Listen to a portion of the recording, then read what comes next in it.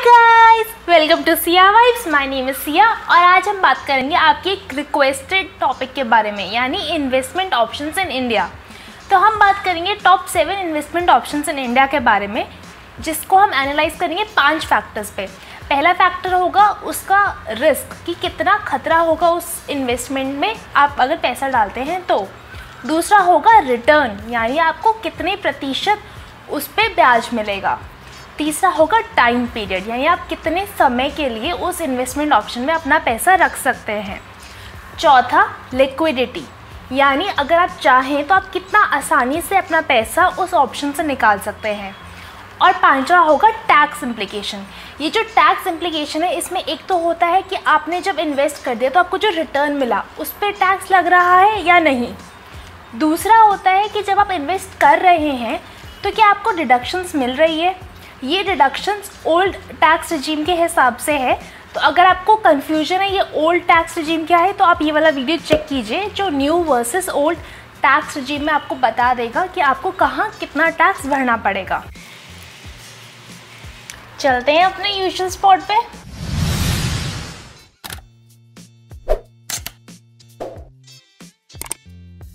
चलिए बढ़ते हैं अपने इन्वेस्टमेंट ऑप्शंस की तरफ। सबसे पहला ऑप्शन है इंश्योरेंस। तो इंश्योरेंस किस तरीके का, लाइफ इंश्योरेंस भी होता है, हेल्थ इंश्योरेंस भी होता है, आपकी गाड़ी का या किसी भी महंगे सामान का आप इंश्योरेंस कर सकते हैं।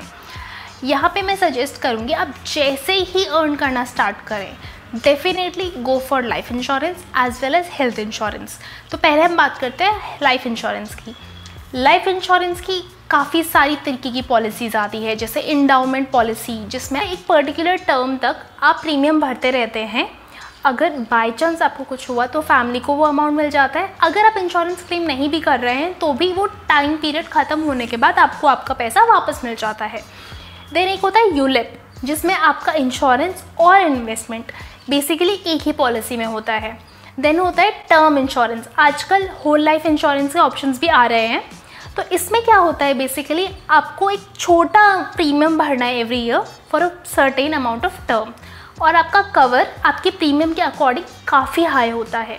तो मैं आपको सजेस्ट करूँगी एक टर्म इंश्योरेंस पॉलिसी लेने के लिए, क्योंकि इंश्योरेंस का रियल पर्पस वही है। आप उसके लिए कितना कवर लें, कम से कम अपने इनकम का 15 गुना या 20 गुना। जैसे मान लीजिए आप एक साल में अर्न कर रहे हैं 6 लाख रुपए, तो 6 × 15 यानी कम से कम 90 लाख का कवर ज़रूर लीजिए।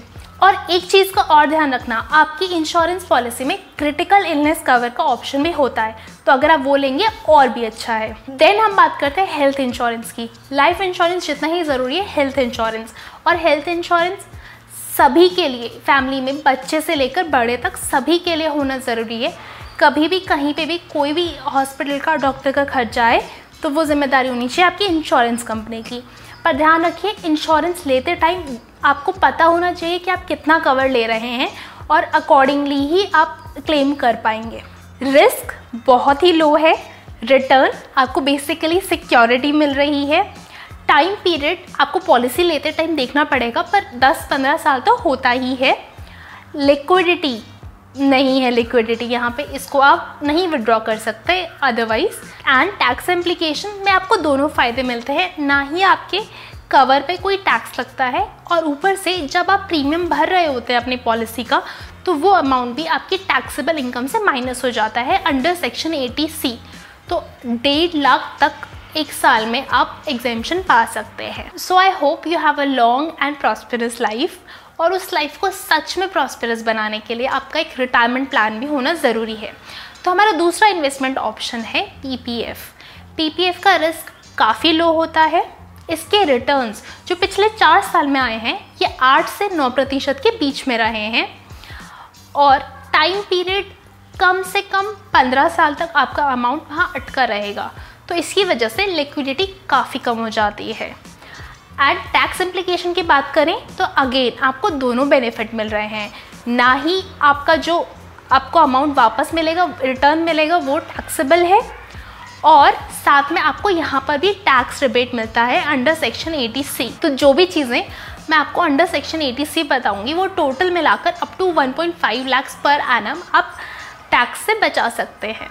तो मैं यहाँ जितनी भी चीज़ें बता रही हूँ जिसमें आप अंडर सेक्शन 80C टैक्सेस बचा सकते हैं, ध्यान रखिएगा ये अप टू 1.5 लाख ही बचा सकते हैं आपकी जितने भी टोटल 80C के अंडर इन्वेस्टमेंट्स आ रही हैं। अगर आप टोटल इन्वेस्टमेंट 2 लाख की भी करते हैं तो भी आप 1.5 लाख से ऊपर टैक्सेस से नहीं बचा सकते।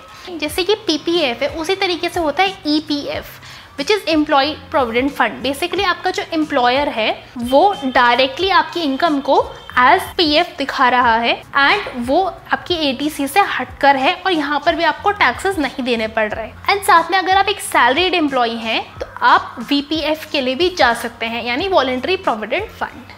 हमारा तीसरा इन्वेस्टमेंट ऑप्शन है NPS यानी नेशनल पेंशन स्कीम। तो ये भी एक रिटायरमेंट प्लान ही है जिसमें इन्वेस्ट करने के लिए आपको होना ज़रूरी है 18 से 60 इयर्स के बीच में। इसमें आप कम से कम 2000 रुपये लगा सकते हैं और ज़्यादा से ज़्यादा 2 लाख रुपए, पर आप अपनी इनकम के 10% से ज़्यादा नहीं लगा सकते। तो अगर आपकी इनकम है मान लीजिए 1 लाख रुपए तो आप 10,000 तक ही इस पॉलिसी में इन्वेस्ट कर सकते हैं। पर अगर आप सेल्फ एम्प्लॉयड है तो आप 20% तक इस पॉलिसी में इन्वेस्ट कर सकते हैं। इसका रिस्क भी काफ़ी लो है, रिटर्न लगभग 8 से 11%। टाइम पीरियड काफ़ी ज़्यादा है, मतलब आप अपनी 60 साल की उम्र तक पैसे नहीं निकाल सकते। 60 साल के होने के बाद आप इसका 60% ही निकाल सकते हैं, बाकी 40% मिलेगा आपको पेंशन के रूप में। तो यहाँ पे डेफिनेटली लिक्विडिटी हो जाती है काफ़ी लो। अब बात करते हैं टैक्स इम्प्लीकेशंस की। तो टैक्सेस आपकी रिटर्न पे बिल्कुल भी नहीं लगते और जब आप इन्वेस्ट कर रहे हैं इस पॉलिसी में तो आपको 80CCD के अंडर टैक्स रिबेट मिलता है जो अप टू 2 लाख होता है। मतलब अगर आपने 80C में 1.5 लाख की बाकी इन्वेस्टमेंट्स कर दी तो आप NPS 50,000 तक कर सकते हैं under section 80CCD। Total your coverage should come under 2 lakh.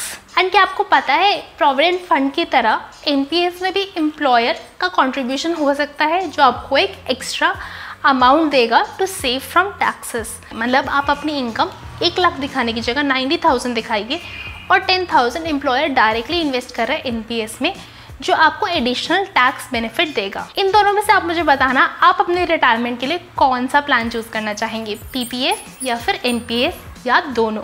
हमारा चौथा ऑप्शन है FD यानी फिक्स्ड डिपॉजिट। इसके बारे में तो आपको पता ही होगा, लेकिन सिर्फ बैंक के साथ ही नहीं, आप एक NBFC या पोस्ट ऑफिस के साथ भी FD करवा सकते हैं। तो इसमें रिस्क लो टू मीडियम होता है और इसके रिटर्न्स 4 से 8% तक हो सकते हैं डिपेंडिंग ऑन आप कौन सी जगह पे और कितने टाइम के लिए FD करवाते हैं। टाइम पीरियड की बात करें तो कम से कम 7 दिन और ज़्यादा से ज़्यादा 10 साल तक के लिए आप एक FD करवा सकते हैं। एंड लिक्विडिटी इसमें मैं फिर भी बोलूँगी मीडियम है, क्योंकि अगर आप मान लीजिए एक 10 साल की FD को 4 साल में ही तुड़वाना चाहते हैं तो वो सिर्फ आपका रिटर्न आधा या 1% कम करके आपको वो फैसिलिटी दे देते हैं। टैक्स इम्प्लीकेशन की बात करें तो आपको जितना भी इंटरेस्ट मिल रहा है वो टैक्सेबल होगा। मतलब अगर आपने एक FD से मान लीजिए 10,000 रुपये कमाए तो आपकी इनकम के हिसाब से आप जिस भी स्लैब में हैं आपको उस 10,000 रुपये पे टैक्स देना पड़ेगा। लेकिन कुछ टैक्स सेवर FDs भी होती हैं जिसमें आप इन्वेस्ट करें तो आपका वो अमाउंट बेसिकली टैक्स फ्री हो जाएगा जो आप इन्वेस्ट कर रहे हैं। तो FD के साथ साथ एक ऑप्शन होता है RD यानी रिकरिंग डिपॉजिट।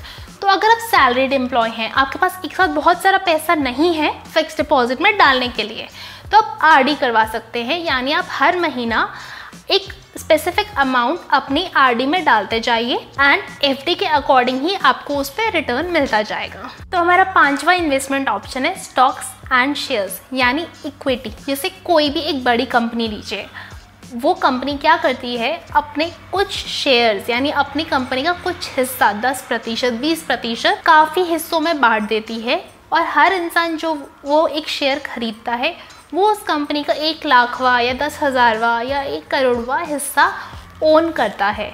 तो अब कंपनी जैसा परफॉर्म करेगी वैसा ही करेगा आपका शेयर परफॉर्म। इसमें रिस्क काफ़ी ज़्यादा होता है, स्पेशली अगर आपको नॉलेज नहीं है ना कंपनी के बारे में और ना ही ये शेयर मार्केट कैसे वर्क करती है इस बारे में। लेकिन इसके रिटर्न्स भी काफ़ी ज़्यादा हो सकते हैं। तो अगर कहीं सबसे ज़्यादा रिटर्न है वो है शेयर मार्केट में और कहीं सबसे ज़्यादा नुकसान है तो वो भी है शेयर मार्केट में। अब लिक्विडिटी की बात करें तो अब जब चाहें अपना शेयर बेच सकते हैं, अगर कोई खरीदने वाला होगा उसको तो वो अमाउंट आपके पास इमीडिएटली आ जाएगा। इसमें लॉन्ग टर्म और शॉर्ट टर्म कैपिटल गेन देखा जाता है, बेसिकली 1 साल से ऊपर यानी लॉन्ग टर्म कैपिटल गेन। तो जो लॉन्ग टर्म कैपिटल गेन होता है वो 1 लाख तक टैक्सेबल नहीं है, लेकिन आप जो अमाउंट इन्वेस्ट कर रहे हैं स्टॉक्स या शेयर्स में, उसमें अभी तक इंडिया में ऐसा कोई पॉलिसी नहीं है जिससे आपको टैक्स रिबेट मिल पाए। तो अगर आप शेयर मार्केट में इन्वेस्ट करना स्टार्ट करना चाहते हैं, डेफिनेटली इंडेक्स फंड्स को फॉलो करना स्टार्ट कीजिए और थोड़ा बहुत इस चीज़ पे नॉलेज गेन कीजिए बिफोर एक्चुअली स्टार्टिंग इन्वेस्टिंग। तो हमारा 6th इन्वेस्टमेंट ऑप्शन है म्यूचुअल फंड्स। तो अगर आप स्टॉक्स एंड शेयर्स में इन्वेस्ट करने से डरते हैं, एक अच्छा ऑल्टरनेटिव हो सकता है म्यूचुअल फंड्स। म्यूचुअल फंड्स में क्या होता है, एक एएमसी होती है यानी एसेट मैनेजमेंट कंपनी, जो आप जैसे सभी लोगों का पैसा इकट्ठा कर लेती है और वो पैसा पूरा इन्वेस्ट कर देती है किसी इंस्ट्रूमेंट में। अगर वो इन्वेस्ट करती है किसी गवर्नमेंट बॉन्ड में या किसी सेफ इंस्ट्रूमेंट में तो उसको हम बोलते हैं डेट म्यूचुअल फंड। उसी तरीके से स्टॉक्स या शेयर मार्केट में अगर वो इन्वेस्ट करते हैं तो वो हो जाता है इक्विटी म्यूचुअल फंड। यहाँ पे रिस्क काफ़ी हाई होता है एंड यहाँ पे रिटर्न डेट के होते हैं लगभग 6 to 8% और इक्विटी के होते हैं 10 to 15%। टाइम पीरियड की बात करें तो वो डिपेंड करेगा आपने कौन सी पॉलिसी ली है एंड लिक्विडिटी काफ़ी लो है।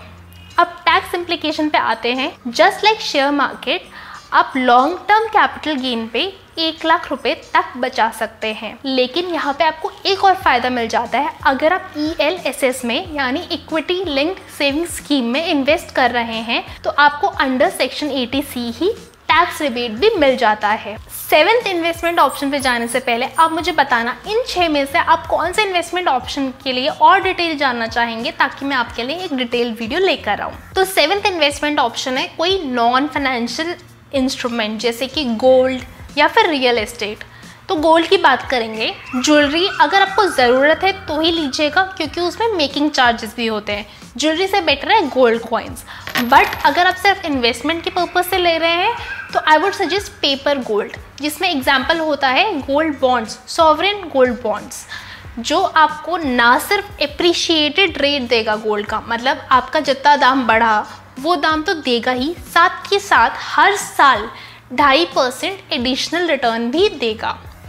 ये काफ़ी सेफ है कंपैरेटिवली। इसका 8 साल का लॉक इन पीरियड भी होता है। अब बात करेंगे रियल एस्टेट की, तो इस पर मैं कोई कमेंट नहीं कर पाऊंगी क्योंकि आप कहाँ प्रॉपर्टी ले रहे हैं, कितने की ले रहे हैं और आप कितने टाइम तक उस प्रॉपर्टी को रख रहे हैं, ये सब फैक्टर्स बहुत ज़्यादा मायने रखते हैं। रियल एस्टेट से अपना पैसा कमाने का सबसे अच्छा तरीका होता है आप उसको लीजिए, किसी को रेंट आउट कर दीजिए, ताकि कहीं ना कहीं से आपको पैसा मिलता रहे और आपकी प्रॉपर्टी बेकार नहीं रहेगी। अगर आप अपना खुद का घर ले रहे हैं तो उसको इन्वेस्टमेंट नहीं कहते। तो ये सारे इन्वेस्टमेंट ऑप्शंस हैं जहां आप आराम से इन्वेस्ट कर सकते हैं। लेकिन अगर आपको इन्वेस्टमेंट्स के लिए पैसा बचाने में दिक्कत हो रही है तो आप चेकआउट कीजिए मेरा ये वाला वीडियो और ये वाला वीडियो। एंड अगर आप जानना चाहते हैं आप इन्वेस्टमेंट से कितना रिच हो सकते हैं तो उसके लिए मेरा वीडियो नेक्स्ट संडे आ रहा है, आप ज़रूर देखिएगा। अब वीडियो एंड करने से पहले एक बार नज़र मार लेते हैं सभी इन्वेस्टमेंट ऑप्शंस पे। तो मैं आपको समरी दिखा रही हूँ, आप उसका स्क्रीनशॉट लेना और मुझे टैग करना मत भूलिएगा।